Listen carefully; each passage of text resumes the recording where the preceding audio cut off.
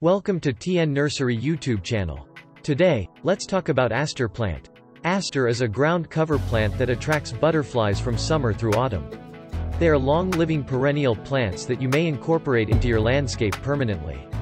With star-shaped blossoms that vary in shades ranging from white to blue to purple, asters are daisy-like flowers widely known for their variety in colors and vibrant yellow centers, resembling sunrays. When the weather warms up, they brighten up almost every fall garden, even if other plants stop blooming. These native plants aren't only beautiful to humans. They are known to attract pollinators, including bees and butterflies, owing to the stunning blossoms of this plant. Planting them in autumn may provide a valuable supply of late-season nectar, making them a vital flower for pollinators.